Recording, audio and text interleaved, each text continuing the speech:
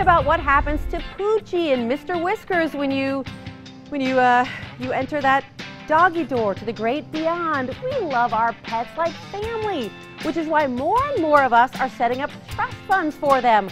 Larissa Wohl breaks it down. Oprah has one, Drew Barrymore has one, and Joan Rivers had one. Do you? You want to make sure that your pets are provided for and they're in the best care possible. Estate attorney Nicole Roman writes pet trusts, legal documents outlining who will care for your pet should you become incapacitated or die. Hotel heiress Leona Helmsley first shined a light on pet trusts in 2007 when she left her Maltese trouble $12 million and her grandkids nothing. A court later dropped the dog's inheritance to $2 million. That reportedly covered $1,200 for a year of meals, $8 grand for grooming, $60 grand for her guardian, and $100 grand for full-time security.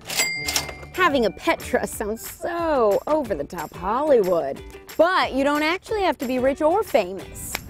These days, they're accessible, affordable, and just a great way to know your pet will be fine without you. Just follow these steps. Talk to the people you plan on naming to care for your pet.